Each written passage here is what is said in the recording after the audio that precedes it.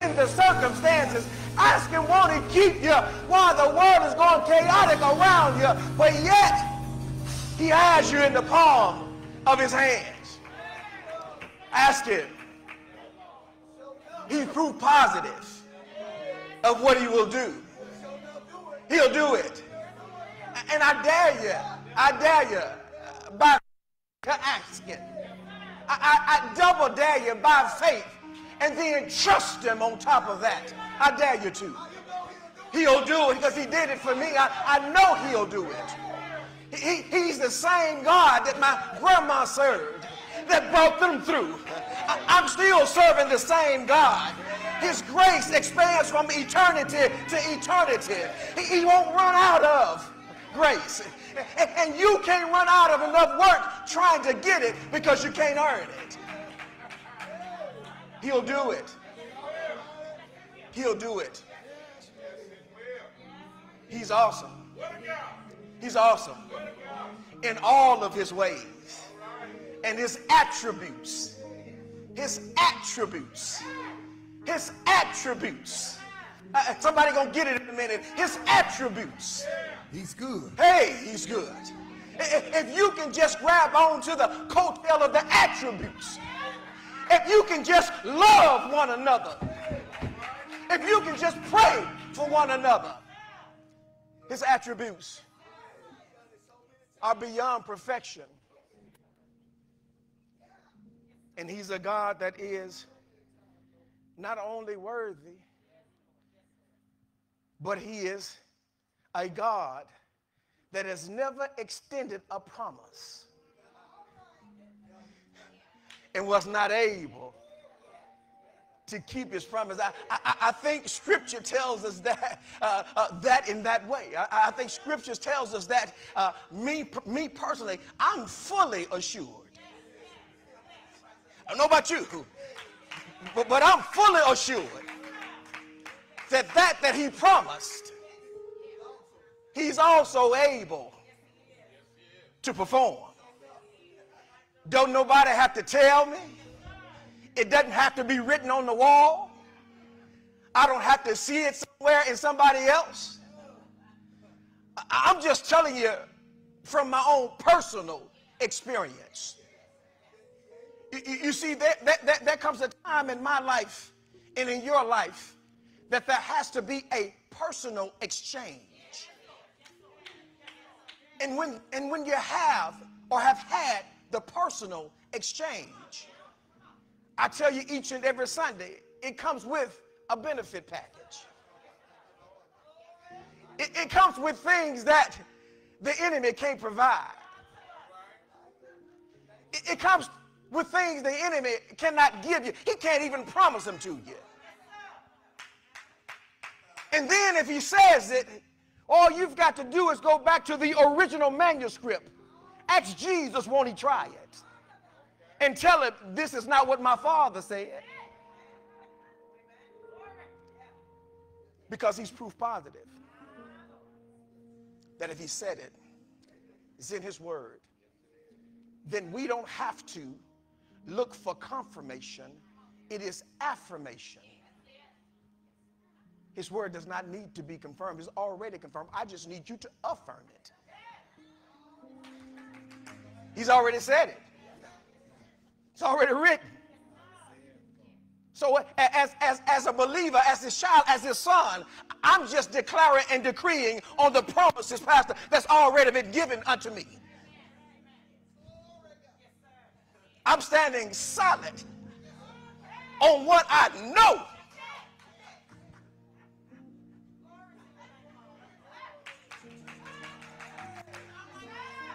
Can't nobody change my mind. Can't nobody send me a check big enough in the mail. Can't nobody make a promise deep enough. I'm telling you, hey, I know what he'll do.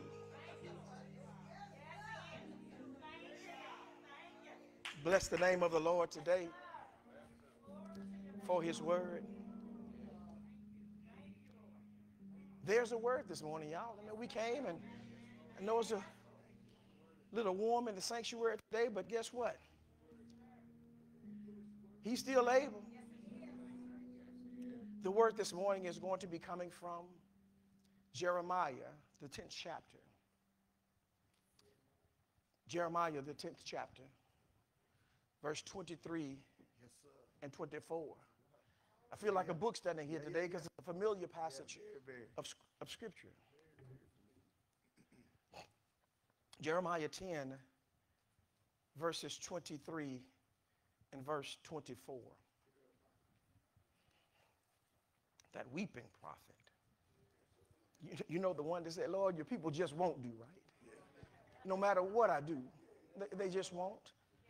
Jeremiah 10, 23 and 24, verse number 23 reads, O Lord, I know that the way of man is not in himself. It is not in man that walketh to direct his steps. Jeremiah says, oh Lord, it's personal, y'all. Correct me, right? But with judgment, with your justice, Lord. Not in thine anger, lest thou bring me to nothing. We've been talking in the theme of direction over the course of the last several weeks. And this morning I'm going to talk from the subject, don't become deaf to his direction.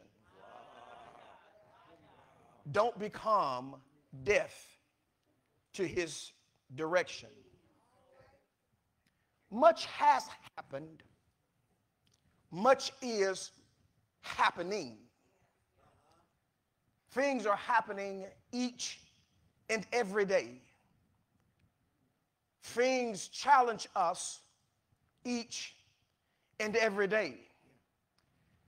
But church, I don't know about you, but sometimes I find it difficult to stay the course, to keep my mind stayed, to keep my actions to match with the thoughts of my mind. Because there is a lot happening that will distract you if you're not careful. There are things going on that is intentionally trying to distract you, but you do understand today that the enemy does not have to destroy you if he can distract you. You'll destroy yourself. You see, you've got to come to a plight intentionally in this walk, not yesterday, but this morning, in this walk. And you must ask yourself the question, not the person sitting beside you, not the person in your household, not your children, but you must ask yourself, am I trying to discover the will of God for my life with intention? Because right in the midst of all that's happening, there is a valid and very present attempt from the enemy to cause paralysis to set in and want you to think that the direction you have is okay. What you're doing is good enough. And then he will even tell you, don't worry about trying to overthink it because you already have it figured out. You see, but church, hear me today. Can I just talk with you for a minute? Hear me today. If you care about your destination, you need to be intentional about your direction. You see, because your destination ultimately reflects the direction that you've taken to get to that destination. If you're seeking God's will for your life, don't settle for anything less than the best possible story for your life. Don't settle for anything less that has been in your past. Don't settle for anything less that was in your yesterday. Live your best life in Christ Jesus today. You see, beloved, may I suggest this morning to you, stop trying to figure out your own story. Stop trying to put it all into the right perspective. Because you know and I know a finite mind can never do what an infinite mind can do. You see, not only will you struggle trying to figure it all out by yourself, but what will happen is you will waste time that is impossible for you to regain and to make up for the place that you should have been when you decide ultimately to give it unto God. You see, it's impossible for you to figure it out without Holy Spirit already working it out and then telling you what the plan is. But what you can do this morning, hear me, is you can start with a massive dose of humility. The art of learning anything begins when we acknowledge that we don't know everything. You see, I can't put water in a bottle that's already full. I can't knock on a door that's already locked. You see, God will use humility to do great things in you and through you. It's okay to acknowledge you don't know. It's okay to embrace the uncertainties to find a greater clarity in your life. Because there are times in my life, in your life, that there is some clarity that needs to be given. I just don't understand it. I don't see it all the way through. It's okay to be uncertain about what you see rather than take it on your own and try to work out a plan. But if you stay with God, greater clarity will come. One of the two things we should do when facing uncertainty is we can either run from it or we can lean into it. What I've discovered in this is this: our greatest clarity of what's really important can come from those times of great uncertainty about what happens next. What is your next move? Those times force us to focus on what matters most, both to you and to God. That's why, saints of God, we must get intentional about direction. Stop drifting like a bubble, not really sure about where you're going and why, just waiting for somewhere to land to pop. You see, don't just get busy. Get busy intentionally about where you're going and why. You have access to divine direction from Holy Spirit. You have access to His Word through knowledge of you. Perhaps no piece of advice could be more crucial to the believer than this. We're all at different places and different stages in our maturity level and at our maturity level. You don't know what you don't know. But hear me today, even though you may think that you see the bigger picture, God has given us access through His Word to people who have been there and done that. It's proof positive. That doesn't mean you have to do what they did and how they did it. But what you can gain from their experience is wisdom, understanding, and knowledge from His Word by listening unto His Word. The problem with humanity is our presumption of getting beyond this stage in life. You know, oftentimes we want to get from where we are to where we think we should be or want to be, but yet we don't know how to get there. We think that we want this in my life. I think that I want that. I think that I want this to be my next career decision. Where'd you get the information from, and what's it based on for the next move in your life? Is it that you relied on yourself? Is it you relied on the information that you've gotten from the friend you talked to, or from the neighbor that was talking this morning over the fence?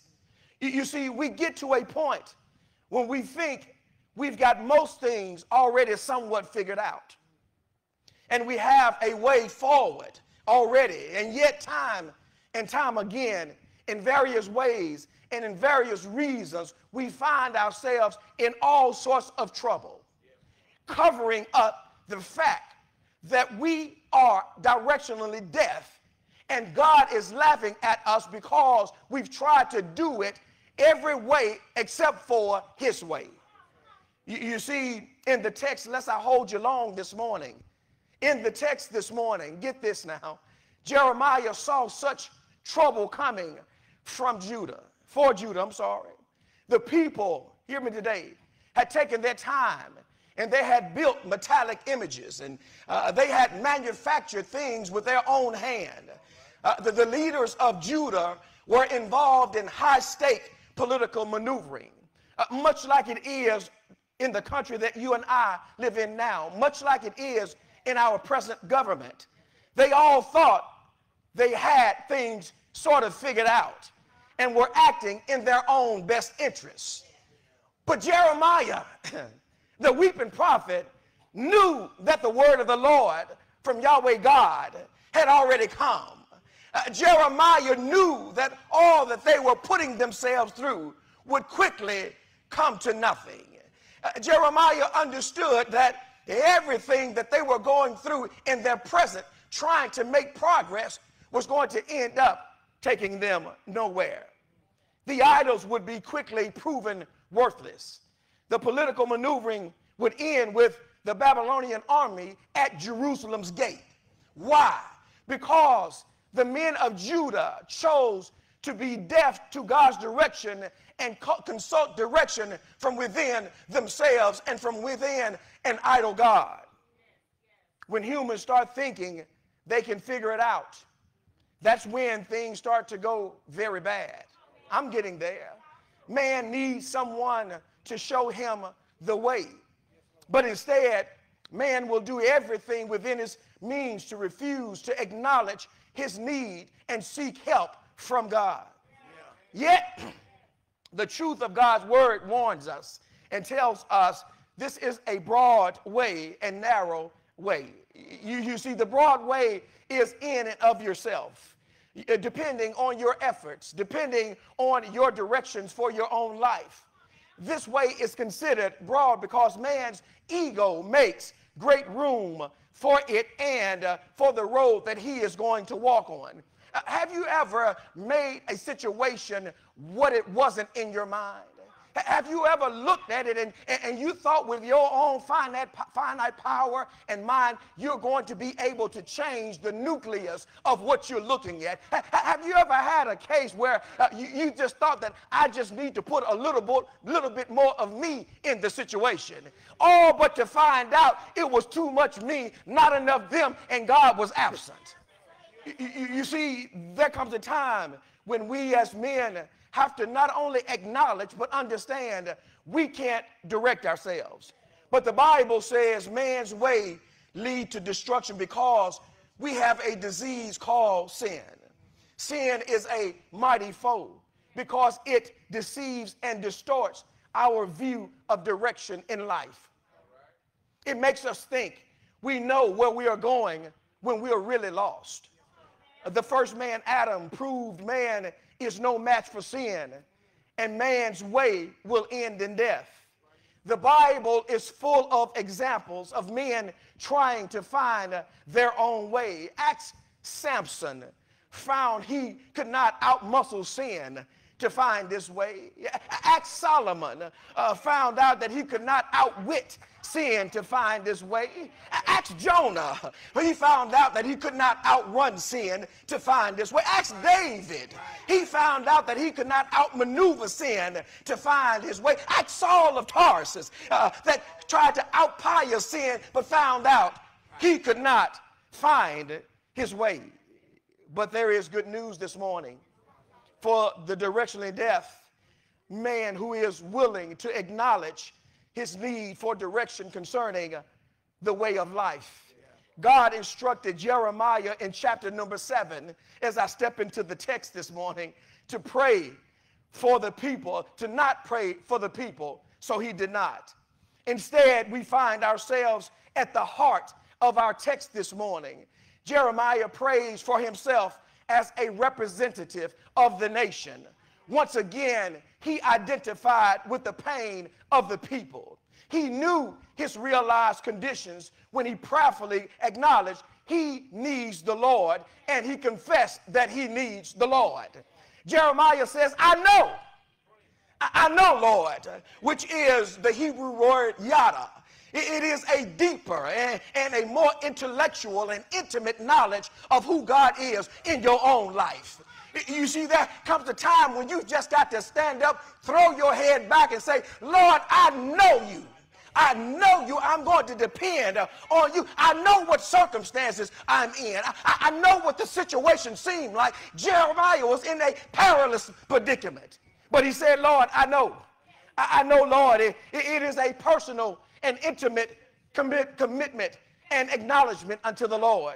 It is the same connotation if you go back to chapter number 1, verse number 5. Before I formed thee in his mother's womb, I knew thee, the Lord told Jeremiah. I know you because you are my son. I am intimate with you and you are intimate with me. So Jeremiah says in his chapter number 10, I know, Lord. I know. You see, he could do nothing on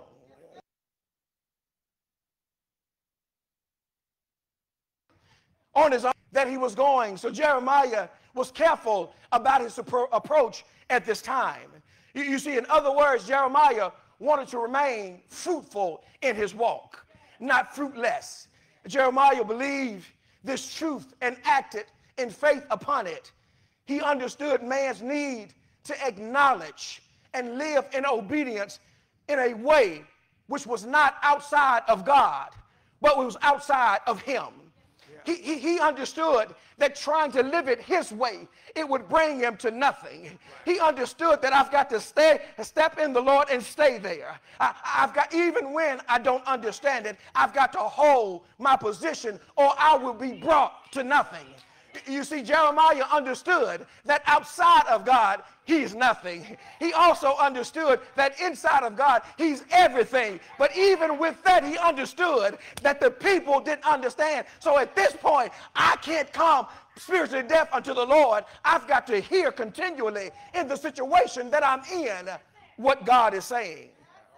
But like Jeremiah, do you believe this truth that your way is not in yourself, nor is it in a man who walk to direct his step?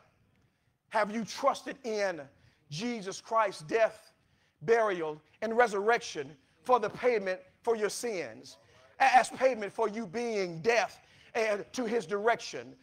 And are you allowing Holy Spirit to live in, through, and for your life? That is a question Jeremiah understood the answer to. And he acknowledged that in this chapter number 10. You see, he goes back to the word yada, because if you know the word yada, there is a certain evidence, hear me today, that will appear and has an appearance in your life when you have yada in your life. What do you mean, preacher? If you know him in a yada kind of way, you will be submissive to his will. You will understand that his will, but not your will. You will understand that his heart desires are your heart desires in a yada kind of way. You see, you'll ask yourself, blow your own horn and move out the way because I'm in yada. You see, I have a submissive spirit toward God and his will for my life. Or am I recalculating what the Lord has given to me in his word, what he said to me in his word? The psalmist says, commit your ways to the Lord. Trust also in him, and he shall bring it to pass. You see, it must not be my choice, but God's choice. Not my will, but God's will on a deeper level. You know, you've got to get off the surface. You've got to go deeper than where you are. You've got to spend a little bit more time than you've been spending. You've got to have a stronger heart's desire to go deeper, and so that the Holy Spirit will allow you to get in the deep treasures of his word.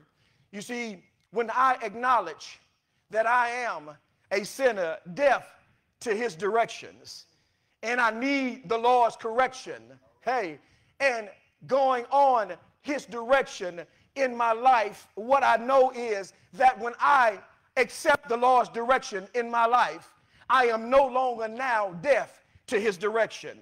But now I become not only fruitful, but I become fruit producing. You see, the Hebrew writer penned it this way: for whom the Lord loveth, he chastiseth it. and scourge every son who he received. If ye endure chastening, God dealeth with you as with a son. For what son is he whom the Father chasteneth not? But if you be without chastisement, whereof all are partakers, there are you bastard and not a son. The Hebrew writer gives us to know that we must be ready and have an intentional plan about God's providence in our lives. We have to be ready and intentional to avoid our own direction and find his direction. We've got to resolve to the fact that God's direction is God's direction, and I cannot become deaf to the direction of God. I don't know about you this morning, and I don't know who this is for. You must hold on to all things loosely except God. Don't hold on to things too tightly that the Lord has to pry them out of your hand. As I close this morning, New Birth, let me just tell you, this story gave to land on my own doorstep. You see, Jeremiah in his chapter number 10 gives me to be in a chapter number 10 in my own life. Can I just talk about me? Times in my own life where we have to fight. I have to fight to stay on course and to keep direction and not become deaf to everything that's happening. You see, the fight for my life says that I've got to stay attentive to what God is saying. I cannot ever allow my ears to become deaf to his word. With all that's happening in and around me, I cannot allow myself to come deaf to his word. But you see, Jeremiah is in his chapter number 10. But you do know, like Jeremiah, we have a chapter number 9. You see, because in Jeremiah's chapter number 9, Jeremiah had resolved to the fact that he told God, Lord, if I could just go into the wilderness and live, then I would be satisfied, because your people, Lord, the people that you've given unto me, has not heard your word. They've become spiritually deaf unto your word. Jeremiah's chapter number 9 gives him to know that he has to stop every now and again and say, Lord, I thank you for my chapter number 10. Can I close right here? I thank you for my chapter number 10. Why? Because not only was Jeremiah not praying for the people, but Jeremiah realized that as he had prayed for the people, it was time now that he must pray for himself. You see, Jeremiah at this point said, Lord, I know what you've told me, but I also know, Lord, that I'm a man that walks in the way of his people. Lord, if you would tell me right now, I know what you've said, but Lord, let me take a step back. Pastor Hopper, it's not about Pastor Spencer, it's about me, Lord. And I say to you, oh Lord, correct me from my faults. Correct me, Lord, if there is something that I'm not doing right. You see, your chapter number 10 starts with you. It does not start with the person inside you. Your chapter number 10 starts with you not being spiritually deaf. Jeremiah says, I know they're deaf. I know they don't hear you. I know they're serving idol gods. But before I can tell them anything, oh Lord, correct me in all of my ways. Lord, I need for you, to correct me. I know, Father God, that I am your servant. I know that I am your prophet. But in that, on my best day, I'm still not good enough. On my best day, I'm still worthy enough. On my best day, I still have to take a minute and say, Lord, correct me, for I am wrong.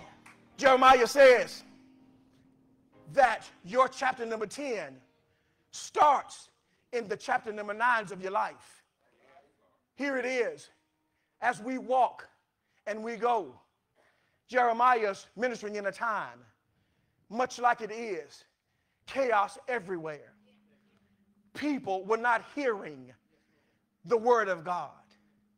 People were not hearing the preached word of God. People were not hearing the evidences of God.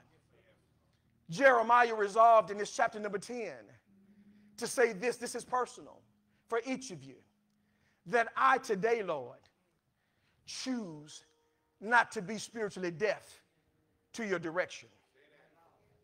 watching the text now, you've got to understand, in the text, Jeremiah the prophet was walking in a position that was better than most that was around him.